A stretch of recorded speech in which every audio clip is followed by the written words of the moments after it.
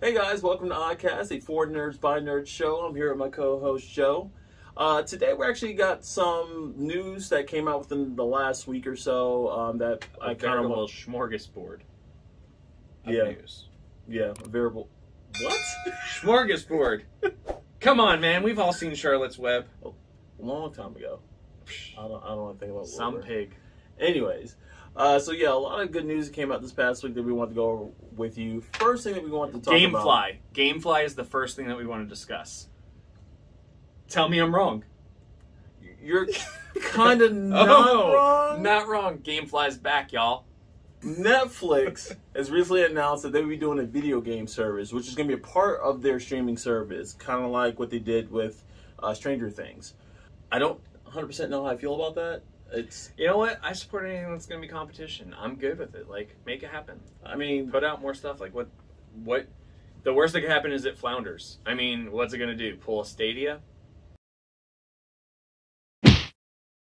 Yeah, Stadia kind of flopped big time. But I know the only thing that I know is that the previous vice president of EA's mobile department is actually going to be spearheading this. So, I mean, I don't know. You know what that indicates to me?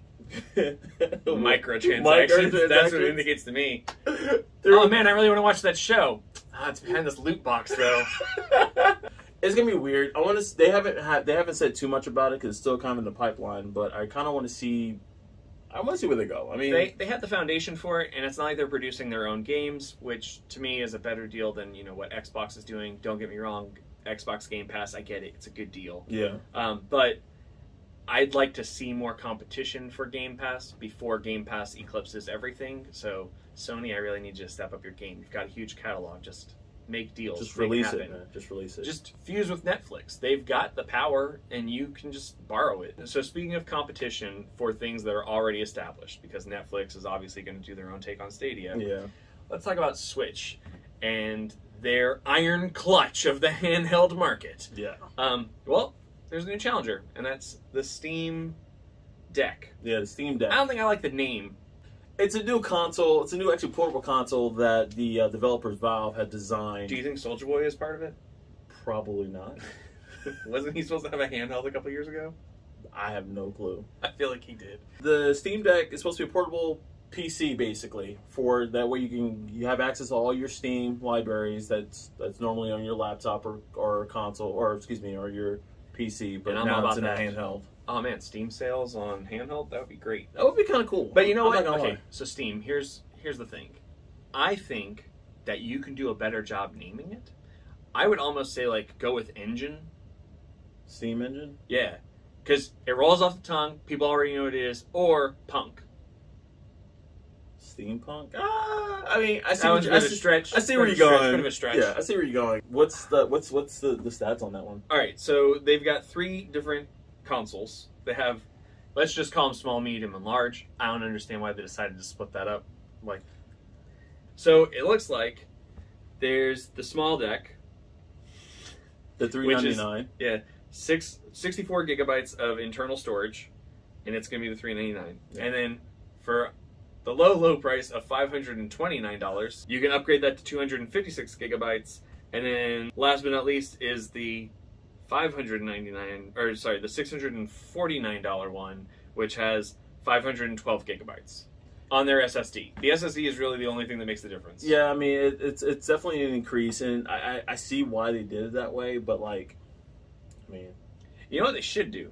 They should just copy the PS Vita's formula, but as the Steam handheld. The PS Vita was a really good idea. Make it so that your library is on your computer, but your Steam engine, that's right, I'm going to call it the engine, but your Steam Deck can take a limited number of games with it anywhere you go. That'd be cool. That'd be cool, actually. Like, you plug it in by USB, or give it a portal that you just set it down and then, like, it loads it. Like, make it look cool, and then people will be like, oh, snap, that looks awesome, I need one. We'll roll right into Switch. We're already talking about it. They've got an iron grip. Yeah. They announced their changes for the Switch 2. I'm just kidding. There's no Switch 2. They're not doing that. They just gave it an OLED screen, and they announced a bunch of features. Nintendo Switch came out with a new, like we said, OLED screened version, which is $50 more? Yeah, it's $50 more than what your traditional Switch is at present. It does everything the normal Switch can do. There's no additional storage. There's no... The graphics are a little bit updated because it's an LED screen, but it's not like a big increase to graphic capacity. They did some other quality life enhancements, like I think the grips are a little bit different. And I know that the tab that's on the back of the Switch, so that if you wanted to stand it up as a standalone, it's larger, which I appreciate because like that little flick thing, the little phone little back piece. Little like the little it looks like a finger on the back. I don't trust it. I'm like, this thing looks like it's just gonna collapse. So is it worth the extra $50 for it? If you already have a Switch to convert, no. In my opinion, I don't think it's worth it. But that's just our opinion. I mean, I'm sure people out there are going to, but I'm sure. During the holidays, I bet there's going to be all kinds of bundles with the Switches. Probably. Especially, think about it. Right now, I had a slight hard time getting my Switch. I had to have mine ordered. During the holidays, it will probably be on sale for $50 less, and people will be like, this thing's a bargain. But Nintendo's got the market so cornered that they don't even have to change anything. They really didn't change. They just gave it I think the screen's a little bit larger. I think it's not even noticeably larger. But the thing is this, I mean, I guess I need a larger screen when I'm on the go, but do I need a larger screen when I'm on the go? Eventually they're going to have a little tablet race game. And last thing we actually want to go over with you guys is the new release teaser trailer for Witcher Season 2 on Netflix. Speaking of sequels, yeah. Speaking of Netflix. Yeah. It's about a little over 2 minute long, 20-something minute long trailer, which, I mean, first season was phenomenal. I mean, I thoroughly enjoyed it, and hopefully we get a new song. I mean, they had a song playing in the background. Yeah. It definitely sounded like Dandelion singing something in the background, but I don't know what he was singing. If they were smart, they would go on a new song. But they for sure are. True. I mean, yeah, they recapped. They didn't recap anything. They just were.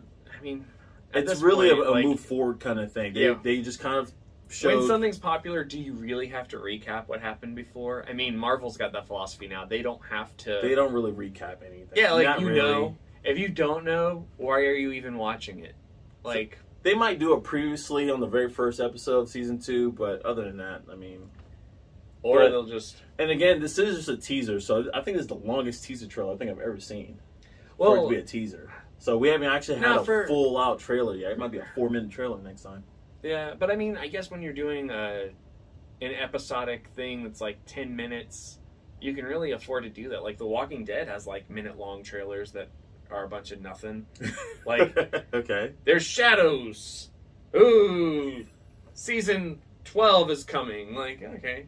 But I mean, I'm excited to watch Season 2 of Witcher. I mean, it was a great video game. I haven't played it, but I hear it's awesome. You definitely need to play The Witcher 3. Yeah, I do. I need to play Witcher 3. But what do you guys think?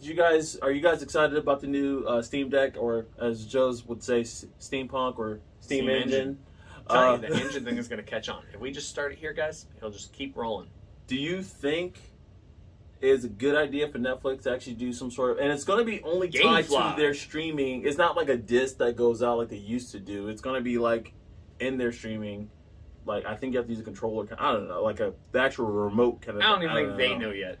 They haven't really said I wouldn't be surprised if they partner with a console in order to make this thing happen. Maybe.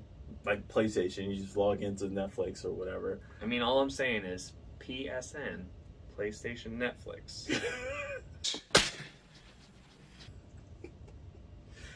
And then, are you guys excited for Season 2? I mean... Season 2 of The Witcher? Yeah. Hell yeah. And are you even curious about the whole OLED screen? I'm going to wait for a friend to get it and be like, glad I didn't buy it. Let us know in the comments below what you think and if you're excited for any of the stuff that we went over. And while you're there, make sure you hit that like and subscribe button and hit the notification. It really helps us out. That way we know that you guys enjoy the stuff that we talk about, and that way you're up to date on whenever we do new stuff. But other than that, I guess that's it for us for today. Yeah, have a good one, guys. Thanks for watching. Later, guys.